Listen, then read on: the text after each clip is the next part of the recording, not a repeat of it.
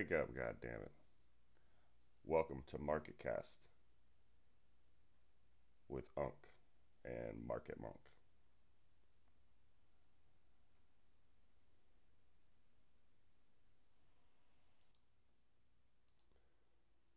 Morning, P. How's your week? Oh, I was out sick, so light week for me. But I did notice a few things that hit off pretty large. Lulu on Friday, AMD the day before, and then pretty much was just managing crypto positions I already had, trying to strike while the iron's hot, but keep some for what I think's on the way. Uh, Easier to do that in the small caps farm and a couple of those, but yeah, just pretty much had a pretty simple plan. Knew I wasn't going to be fully engaged all week, so just sort of stuck to that.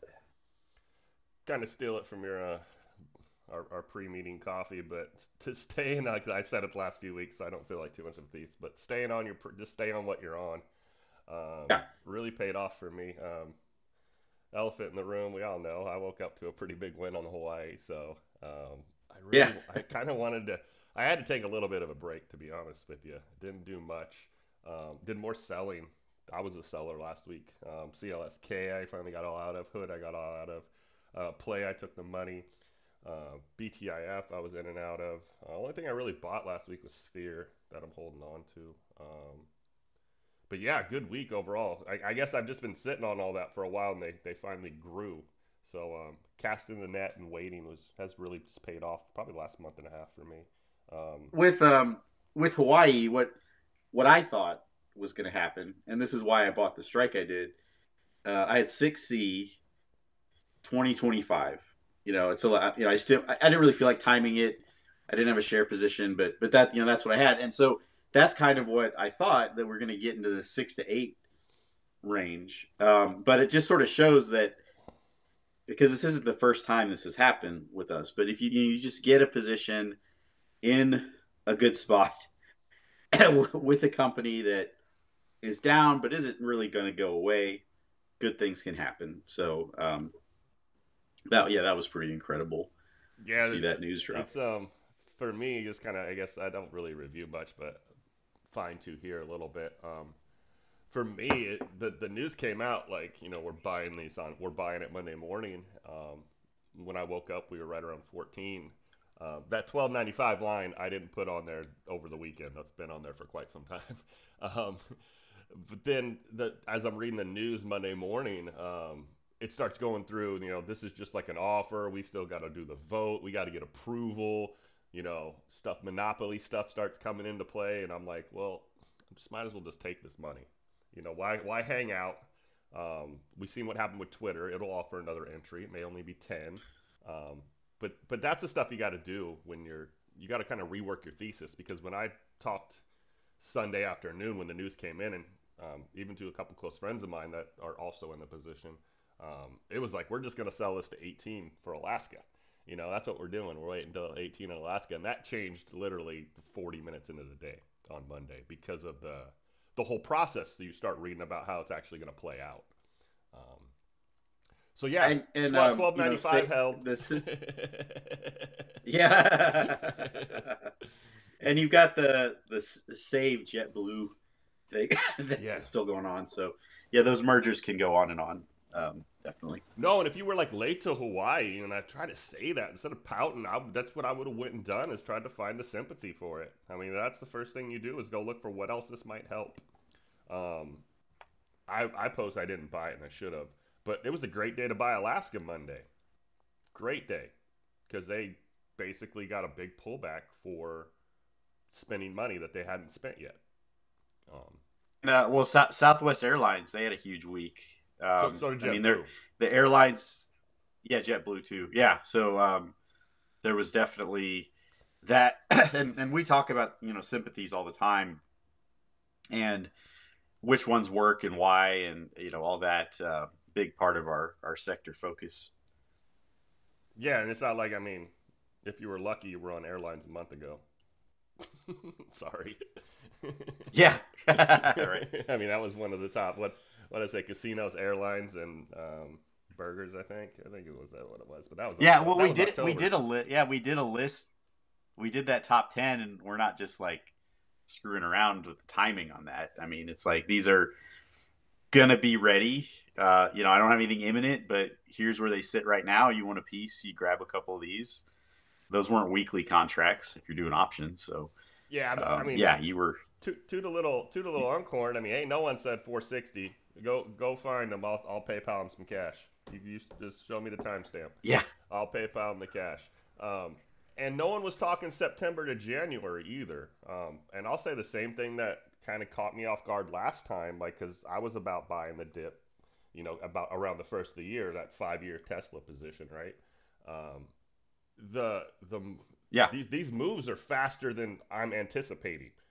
Like we done had our dip and we're headed back north again, right? Like I thought we would have maybe a month and a half, maybe 2 months of a dip, and we had like a week and maybe 2 weeks of bottom.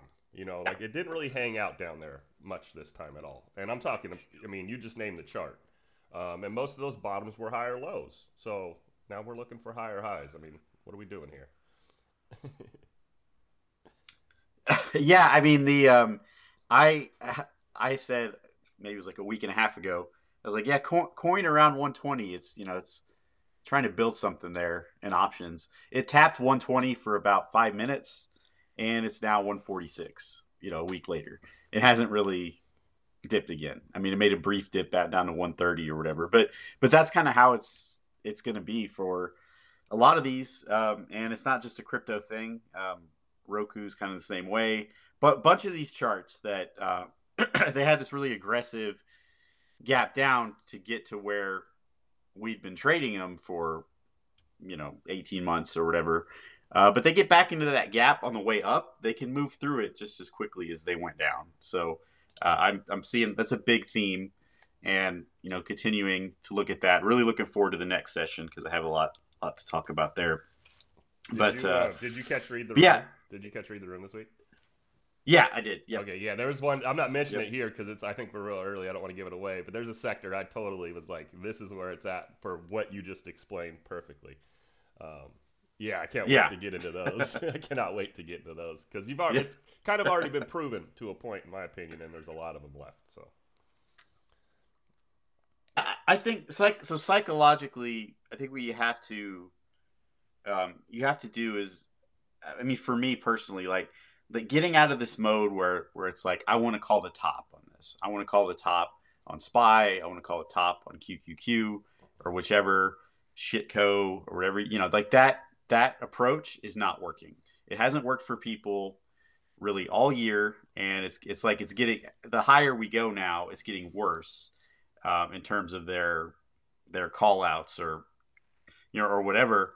Um, you find something strong that has a bad day, pull it down to a level that you can reasonably trust, and you go long. I mean, you're going to do much better doing that, and that's this room has more longs than shorts, and even did during some of the bad times. It's hard to short stocks. It really is, and I just think the mentality of this stuff's run hot, so it needs to come down. Um, yeah, it's going to pull back, but it's really hard to get the right spot on a lot of that, and it'll just rip right back up on you. Um, so puts are difficult, and I really wouldn't usually recommend them. I mean, depending on how many quarters you get, how many chances you get, I call top and bottom on Spy, and I don't even trade the damn thing. I mean, I called a couple things. Don't get me wrong, but if you get like in unlimited chances, like your Yeah, Mr. Investment guy over there, um, totally, I could go timestamp this 411, and I totally could find a timestamp for 460. So, like, yeah, like trying to call a top and a bottom is wasting your time. Trying to find useful information along the way to trade is way more important. And if I was a spy trader, I'm not a spy trader. My Twitter rant on Tuesday should explain why I'm not in full detail. Um, but yeah, I'd be playing this line again to what you just said. If I just play this 455, I mean, this is my 20-day volume profile. It's pretty easy last week or so. playing off of that level. And But if and 460 was a good short entry on Friday. In terms of like your intraday and you're gonna do a quick trade, it went 450, 460 to 458.50 or or whatever. But I'm talking like these guys saying the crash. I'm gonna time the crash. I'm gonna buy puts for January at 4:30, and I'm gonna buy them right now. Well, even if you did that Friday 460, that great put entry, well, you're red already because it went right back up. So and it could just keep doing that. yeah, I mean, I don't know what kind of. I said it like probably a month ago, but this market has taken some punches. Um, it's good at fighting now, so I don't know what catalyst you're gonna have Yeah, that's gonna like drag it down. And even if it does, I think it will be quicker than this COVID did, which was like a month and a half. Not as dramatic and quicker. So I mean, I don't want to throw out negative things, but we've fought through a lot of that negative stuff. A lot of the stuff in the windshield now is positive. Um, we're gonna have an election year. Change is always good. Gas prices going the right way. Inflation numbers look great. I can't wait for the CPI PPI this week. If that continues, I don't think you can stop this train. That's a totally another conversation. Um, but yeah, just we're kind of looking like we're on the horizon now. And everyday people in their life are feeling it, I think, as well. Like my gas is finally back. I got a 3 at the front finally, and the shopping cart's a little bit cheaper. So no, I agree, and I think if you're trying to time a black swan, you got to look up the definition of a black swan because you can't really. The whole idea there, it's not on the calendar. It's not you know uh, an FOMC meeting is not going to be a black swan. It's not any kind of inflation number or something. And so I think if you do want to if you want to go short, to me, what you do is obviously you want to buy puts at resistance. That's one thing. But it's actually the if a company's having an event that's a positive event, selling the news on a positive event actually does work pretty well. Tesla with the Cybertruck is a good example. You had 3 or 4 sustained days of a pullback on that, and that's kind of where you have to look because it's difficult to find true weakness right now.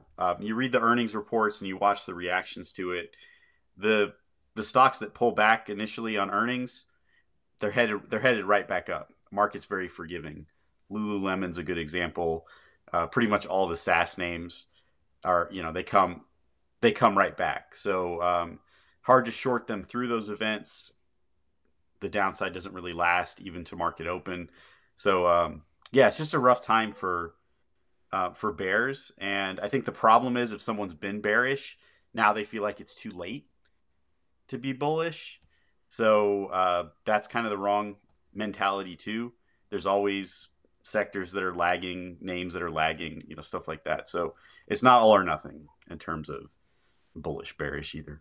now I'll definitely let people know when it changes. But I watched a lot of level two. I mean, that's just where I feel safest at in intraday, finding things and seeing the Yeah. actual movement.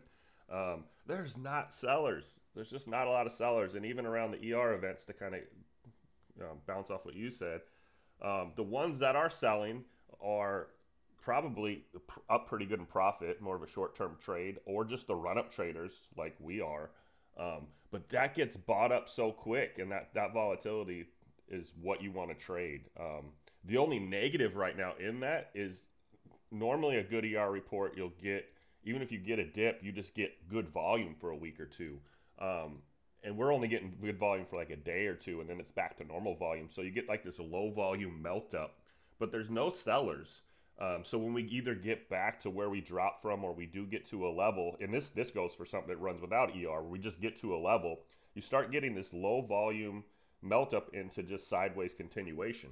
Um, and it's just our sideways consolidation. Sorry, and we just consolidate because there's not Yeah. enough volume to really break through a level.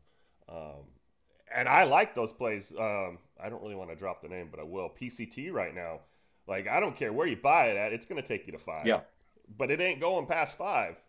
And that's just you kind of learn Right. that Right. that psychology about stocks, and take your money off of them. But if you just got to understand like everything right now, I mean, it's hard to trade. That's why I think spy traders are going to get just throttled for a while and have gotten throttled, is because the volume is so low everywhere else. It can't really be that high there.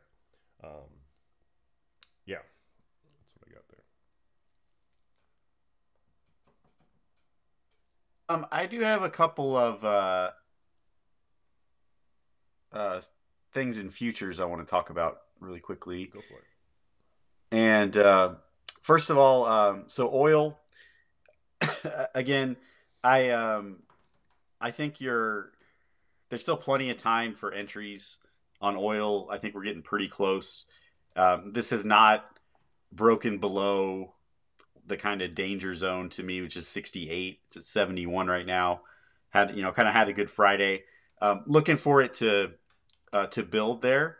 I I think you like to me the interestingly the most appealing names are the biggest ones, the Oxy, Exxon, etc., and then the smallest ones. We don't get into a lot of individual tickers here, but there are there's some opportunities in oil, but some of the mid caps to me are still a little shaky, the Devons and all them. So I think we're early there. I'd expect oil though to start to build something here. Should have a pretty good week, and then uh, China. So you've got Hang Seng just really getting pummeled constantly, but a lot of the individual names are holding up Yeah. pretty well. And this is going to be kind of like a beach ball underwater. You're going to get some really explosive moves in Chinese stocks, I think, January through March. So if you have some names you like there, might want to start thinking about grabbing something. And then uranium. Uranium's still very, very, very strong. And there's actually some pretty good entries and names there. So I would continue to look at that. Uranium 82.75 right now, easily could get into the 90s here within a few weeks. So I would stay on that too. Okay. Oh, not to backtrack, but I wanted to make this point, and I should have just said it with the last stuff, but it kind of fits with that as well. The election year stuff, and I pointed to it a little bit ago, but I want to double down on it. Like, um, the fucker's losing, and I don't see red versus blue. I really see like globalist establishment versus populist. I mean, that's kind of what we got going on right now. But that doesn't really matter. The fuckers that are in charge right now are gonna make it nice for us, so we vote for them. Simple as that. So we're gonna get cheaper prices throughout the year. Maybe they will force a couple of the rate cuts early. Um, that I just think is our catalyst looking forward. I wanted to get that out there. I wanted to have that recorded. And I think Yeah. that's what's kind of holding down oil. And then when you say China too, a peace deal with China, like any kind of like handshake with China, Biden, yada yada, meet in Hawaii or some shit. I don't know. Anything like that though, this next Yeah. 12 months is gonna move the market, especially those well. So I mean, we're kind of set up for that. Like they have to be nice because they want your vote, and not to get political or anything, And but and on the individual names, you get the $4 Chinese stocks going to be $7. yeah. That's what they do. So we'll be on that, and we'll have some setups there for that. One point I had, I would mention, hopefully it sparks a little conversation. We're doing good here on time. We got 10 still. Because we talked about it, then we proved it, and we always say that happens, and then 6 or 7 of them happen, and then people finally start asking. So I'm trying to stay ahead of that. But $2 stocks, man, they move like options. If they're $2 or less, you probably go up to 5 even. To be honest with you, 10% versus 25% on the stop loss, just in general, right? You can get away with a shorter stop loss than you can with an option play. You got to have more room on an option play. No time frame. you can hold it for 3 months. It might not change prices. Show me an option you can do that with. If you did, the professor found it for sure. Right. The professor found that one for sure. And you can scale in and out a little bit easier, right? Like you can't really buy the same option contract this week and then buy the same one next week. You got to go to a different option. So your familiarity with what's going on is just like it's you're doing a project for a week and then you find another project and you're doing that project for a week. And it's just hard to kind of see the similarities in the project you're working on. So more of a long-term project for you and getting filled. Actually get your fill. You'll get your full position. Um, it won't just slam you in or out of it if you use OCOs. So, yeah, wonder how you feel about them $2 stocks that move like options. Oh well, yeah. I mean, I'm a big fan of that, and I actually, I use the options to read those, but I do prefer I prefer the shares, and I'm kind of getting that way, even up to the $16 to $18 Those are my favorite. stocks. The ones that that go 16 to 18, or sometimes go 16 to 20 plus, the lemonades and and all them, and because the thing about the shares is it just it takes so much of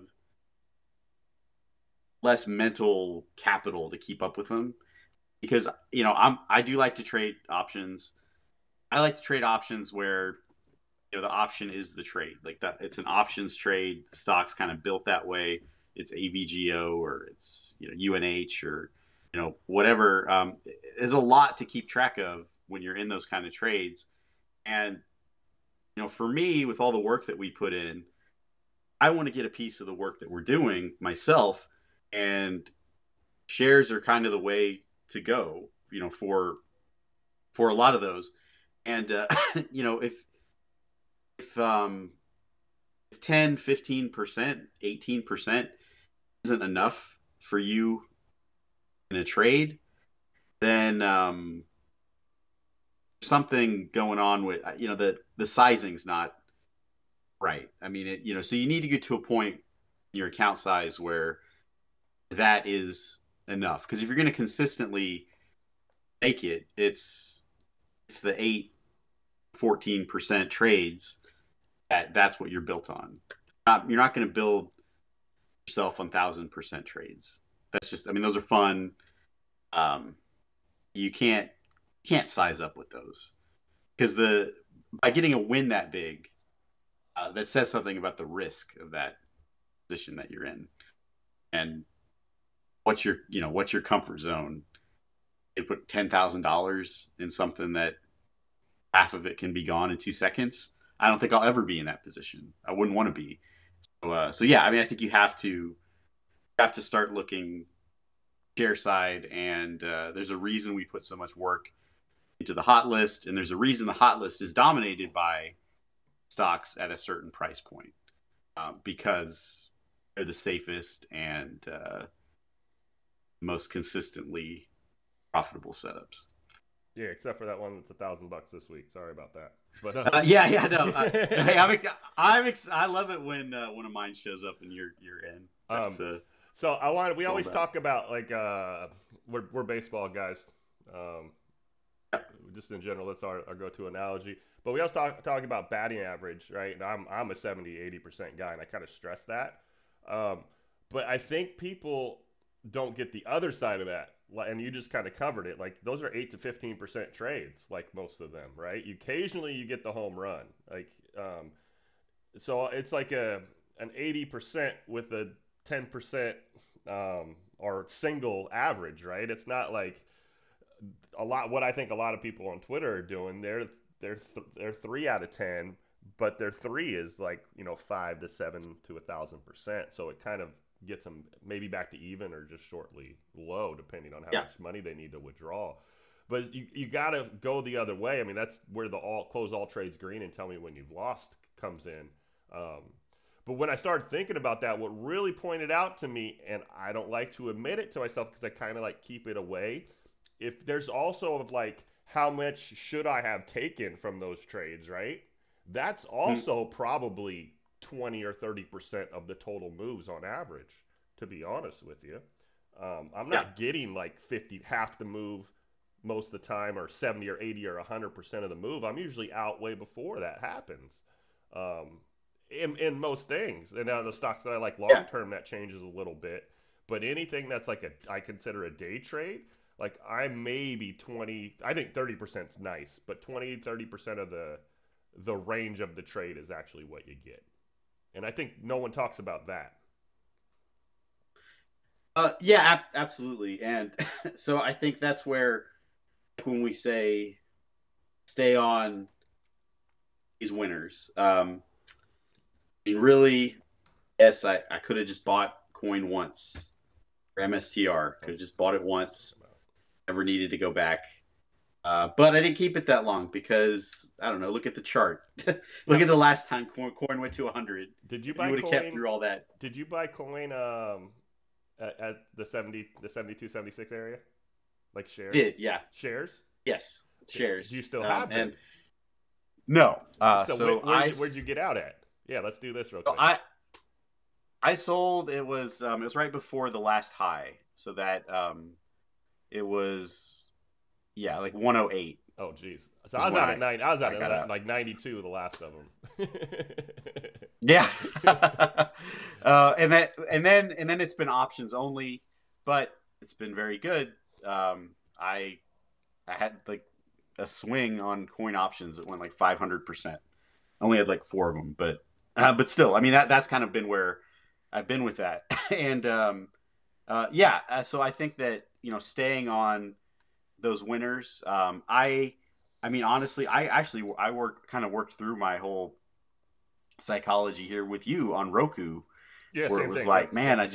I just want, I just like would love to keep some of this, but it's just kind of hard.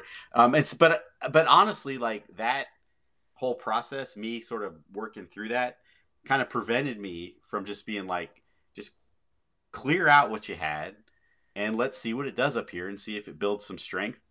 Go back It to it. did. And we go back. Yeah. And we go back. And you can always go back. And I think that it's like, what got you into the trade, right?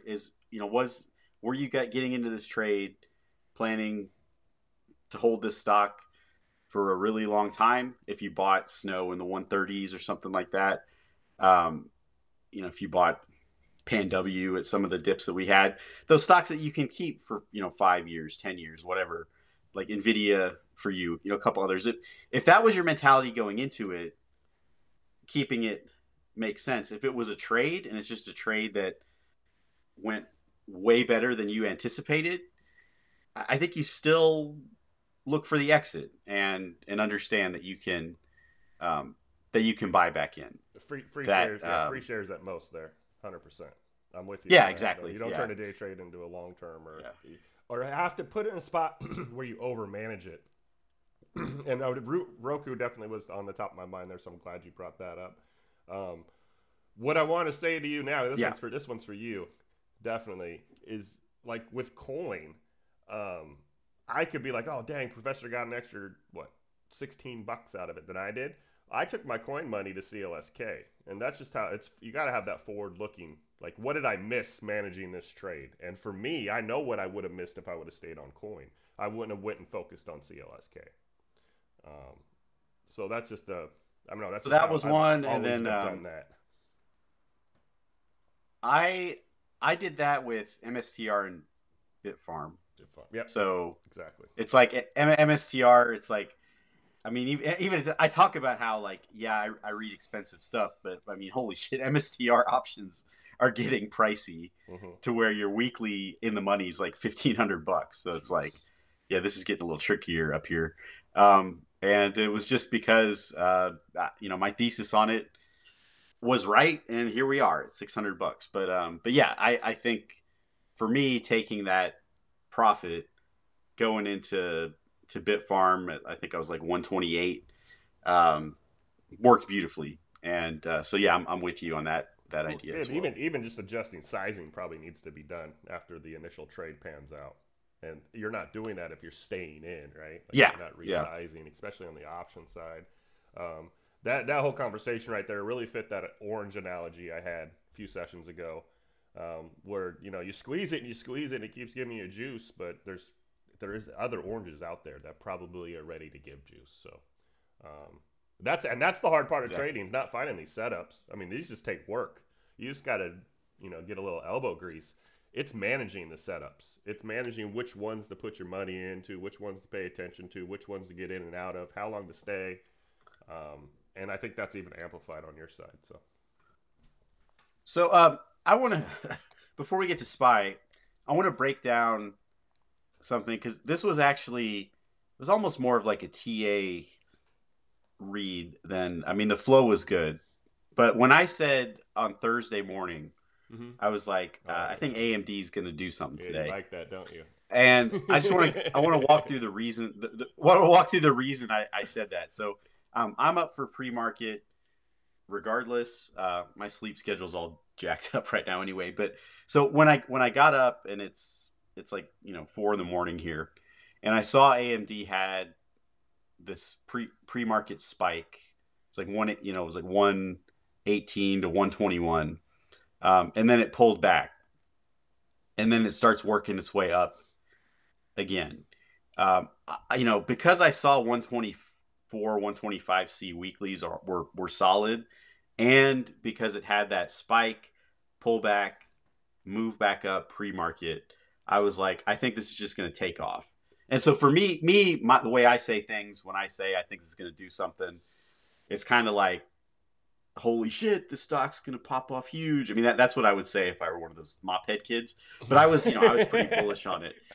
So like, I want to, from your end, is what I was seeing there. Is that something that you look for? That I mean, what do you think was happening pre-market there for a stock like that to have that kind of range, being indicative of something happening once we open? It might be the one thing that if I was gonna be like critical, or not really critical, but like giving you your next year homework, right? It's that morning news, Yeah. because that's what that was. Then the same with the Broadcom, the same thing that's going to go on there is there was just a lot of good semi news Mm-hmm. this morning, and they had, I forget who it was with, but it was AI related, that they had a semiconductor that was pretty much proprietary to them for something that all three of the big boys needed: Apple, Google, Microsoft. They all needed for AI. Um, that was the news. From a chart standpoint, yeah, we hit this 20-day volume profile, tight consolidation. There's nowhere else to go but up here when I see this P. RTL is a beautiful thing. These blue lines are there for a reason. Um, Secondary moves are safer. I mean, it's just everything I say was there. And so, and that's something I want to start doing more. I mean, you only drop like 3 plays in the morning. I can go check them out from a chart standpoint, and if I agree with one, I'll say what I say. And that just felt like a good time to double stamp something that you were doing. I didn't think we would Yeah. get Yeah. probably Cool. past I didn't think we'd get past back in here 25. So the continuation on Friday was kind of nice to see. But I think from an option trade, you were out on on the second hour candle. You're probably done with that trade. So It was the 125C yeah, weeklies. That was what I got, and yeah, I just got out like here. when it moved above that. Yep. But yeah, yeah, Yeah. yeah. Yeah. Yeah. And I Yeah. mean that's like 300%. If that's not good enough for you, I don't know what to say. But yeah. I don't know. 300 to 300%. I'll say it. 300 of $20 is only $60. So 300% of $20 is only $60. That ain't enough for these guys. That's Twitter's problem. Is the sizing ain't enough for the Yeah, percentage. yeah, That's Twitter's problem. yep. Yeah, let's get to some spy action. And yeah, let's do that more. I'm definitely doing it. When I see, like, again, you drop 3 in the morning. When I see the no brainers, I'm definitely gonna say something. Yeah. I mean, anyone who's paid attention to AVGO too, that works. I mean, when you commented on that one, I was like, okay, I definitely have something here now. Because it was, if it lines up on your end for a stock is if you're going to mention a stock that's $900, then we're in good shape. Well, it's that's again, it's that what I just kind of critiqued you on a little bit. It has, well, I mean, we'll talk about it when we get there, but it has the news right now.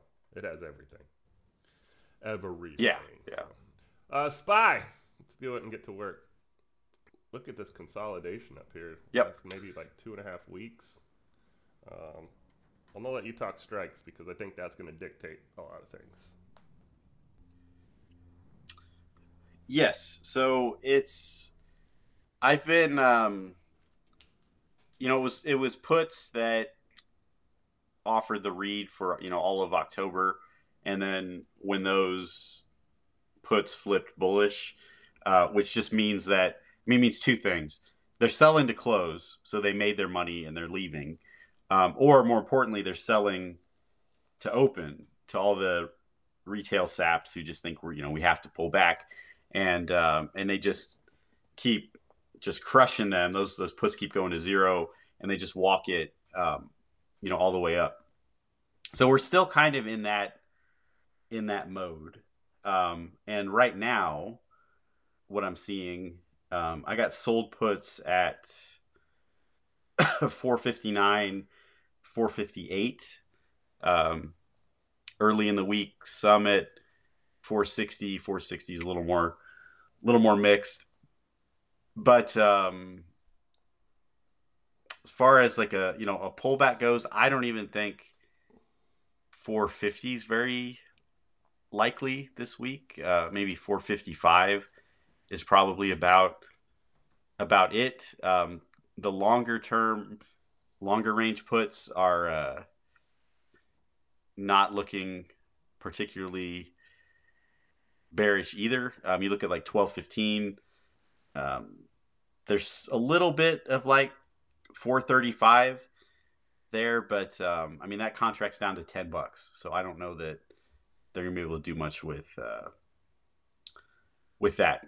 Now that said, on the call side, I don't have a lot either. I've got like 462 or something. So it's looking a little tight this week to me, is what I would say. And so I'm not sure how explosive the move will be, but yeah, 455 is about my floor. Um, I gotta run that back. You 454.46. You missed the bottom by 15 cents, and 462.15. You missed the top by $1.85. I was on both sides. I was wider than you. We just didn't get the pop. Is Yeah. what it seems like. But yeah, you had tight last week. This changed by a penny, so I'm gonna stay with that on the bottom. Um, this 455, especially since you said it about 7 times. 455 Yeah. does seem like the floor. Um, good, probably a good time to buy the callers for your day traders. I mean, I would have that line on your chart for sure, somewhere in that 455 area. The top, I mean, we just keep walking up here. Let me pull the other chart. We keep tight and walking up here. It's kind of what it seems like. These are $6 or $7 candles. So if we put $7 on 55, that's 62. So we'll go 63 because I'm a bull. And I need some change. Let's go. I got 08. I'm going to go 24. Just like that number this week. So 63.24, 55.08. I'm with you, and I'm still mindful that we're going to go into the holidays here soon, and those people that are comfy and cozy and have money and don't want to worry about it are going to eventually walk away, and volume's going to get a little worse than it already is for a few days. Whether that's this week or next week, I'm ready for it. Oh, 462.20. So a little below you there. And I will go 454.73. A little bit of a dipper. I like it. Yeah. I like it. Yeah, so just tight again. Tradable. The thing about that is, for me though, P, there's plenty of other. I mean, that's when the news kind of comes in, or sectors come in, because that's where the trades will be. like crypto. Yes, yeah. Weeks. I think SPY is going to get really tricky to trade, and you'd better have. It's not a time for random entries. You better have a pretty good idea of the level that you're buying. A dramatic up thesis or down thesis, I don't think it's a good week to enter that. No, that's where those overbought, oversold, or imbalanced traders actually do well in this kind of a market. Because they at least have a plan. Yeah. So you ready to get to work? Yeah. Grab